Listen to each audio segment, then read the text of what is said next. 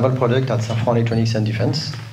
I will talk today about our decoy launchers solutions. We have two, the NGDS two-axis launcher and the DAGAIE one-axis launchers. Before going into the solution by itself, let's come back on what happened and what we are wanted to be protected against is all these threats. Since 30 years, almost 30 ships has been damaged by anti-ship missiles or torpedo. And you know, more recently, in the Ukraine war, Russian vessels has been sunk by two missiles attack. Okay, and what we think, because we talked a lot about the decoy, the efficiency of the decoy. Yes, it is very important, but also we have to keep in mind that the coordinated missile attack is also a new fact we need to take into account to develop the protection on the boat.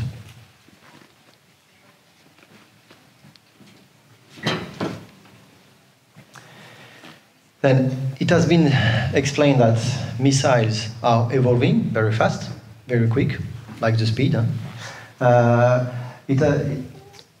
We see how it is difficult more and more to track a missile because of the stealth, because of the speed. They are increasing.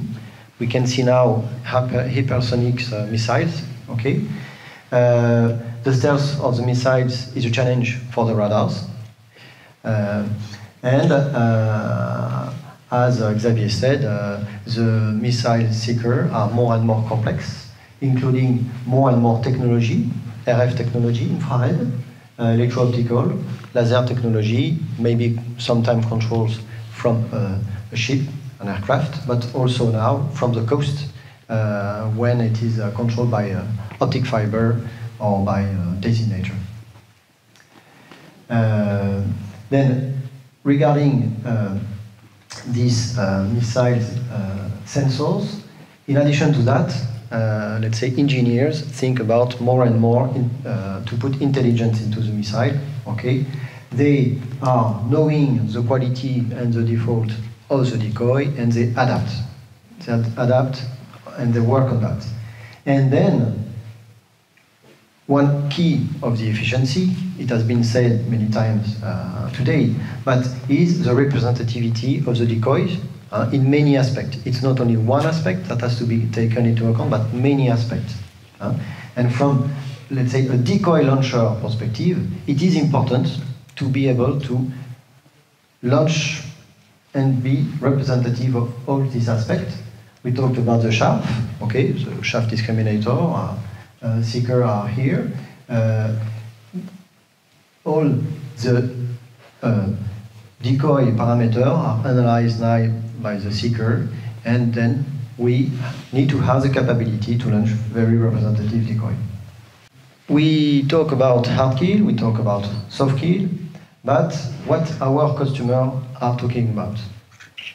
You can see here that the decoy and the soft kill solution are more and more interesting different navy in the world.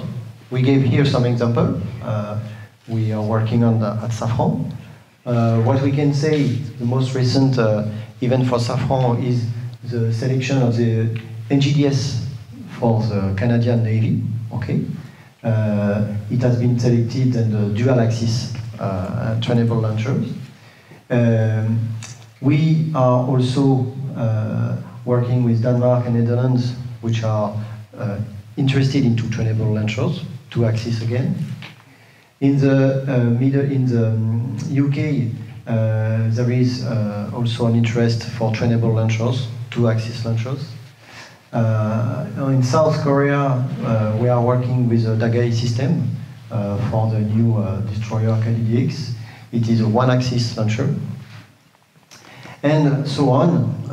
In Singapore, dual-axis trainable launchers, and in Australia, trainable launchers, which means, from our point of view, the Navy realize that to have a high efficiency, because missiles have high efficiency seekers, we need to be very agile and to have the mobility, okay, to put into the air the right protection compared to the right missiles direction.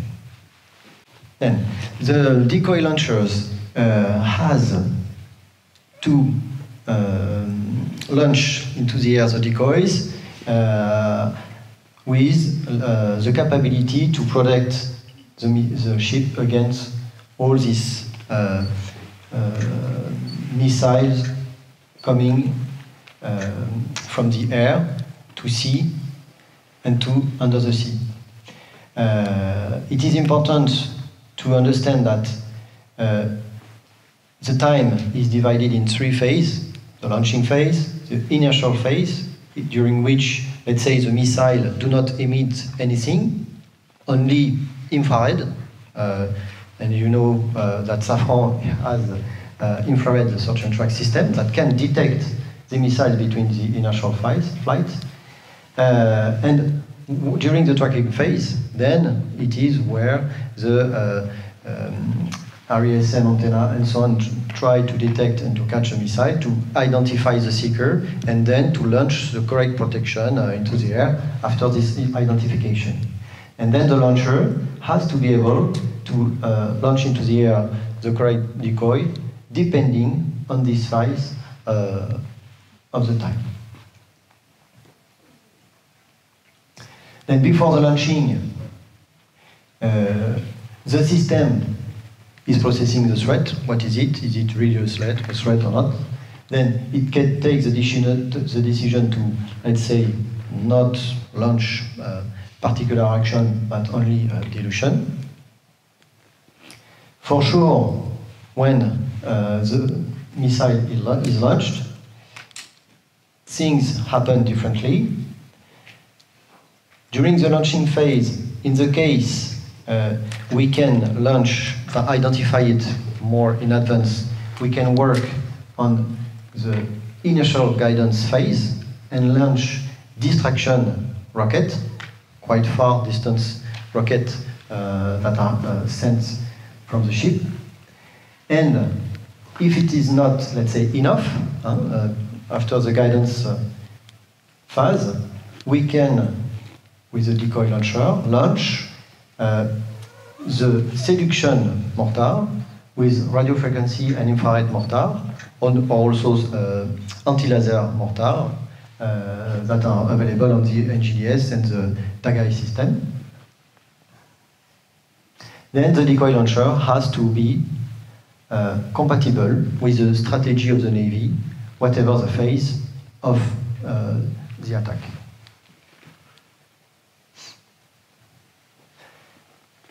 Then the sea skimming missiles, what are the key factors to be able to be protected against these missiles?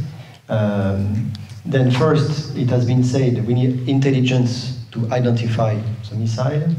We need a trainable launcher with fast reaction time in order to be able to deploy accurately the decoy into the air compared to the ship, taking into account the wind and all the parameters of the system. And also the capability to address multi-threat, because now the world is multi-threat, coordinating missiles, it is more and more dangerous. The credibility of the decoy, and for sure the affordability. But let's say when you see these assets, it is a high value to have a good protection of this vessel. Just one word about hard kill and soft kill. Everyone knows and heard about, okay, the system, the guns, the missiles that are launched against arriving missiles. Okay, all systems are quite a bit challenged because of the speed of the missiles, because of the evolution of the seekers and so on. Then things are moving fast, and if you can remind one point regarding this slide is hard kill and soft kill, can they be put together? I think the answer is yes. It increases the probability of survivability, but it requires some cautions, okay? Because you need to pay attention that one system do not disturb the other system. To have 1 + 1 = 2, and not 1 + 1 = 0.5, okay?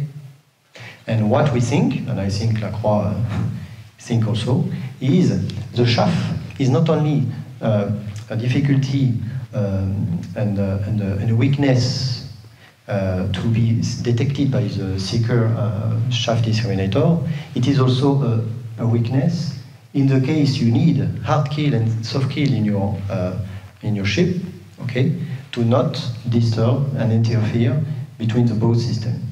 It is an important point. And the corner reflector for that do not disturb the hard kill system radar and so on. Then Safran has a long-lasting reputation, and since more than 40 years we are developing one-axis or two-axis trainable launchers, and we have a worldwide customer base, and our systems are installed in more than 20 navies. Okay, you can see here the large range of the decoys with one-axis to two-axis launchers. The DAGAIE system, which has radio frequency mortar, infrared mortar, rocket for the distraction, and also we are considering the anti-laser mortar, the CMOSC, to be installed on the DAGAIE. For the NGDS, it is a dual-axis launcher. It is interesting to know that it has a very high capability to receive lots of protection, okay, from rockets, dual rocket mortar, the same thing but in a stealth format, and also NATO format. Then the versatility of the NGDS is a very interesting characteristics of this decoy launcher. Then this configuration A is rocket only. The second is a mix between rocket and mortar, which means you have the distraction and the seduction. You can recognize rocket and mortar here, which means it is in a configuration capable of distraction and seduction. And this configuration is a concept we are working on also to include some NATO ammunition, because our customers are also looking for NATO ammunition because they are used to that and so on, and then they ask also capability to use different ammunition. And just to finish the presentation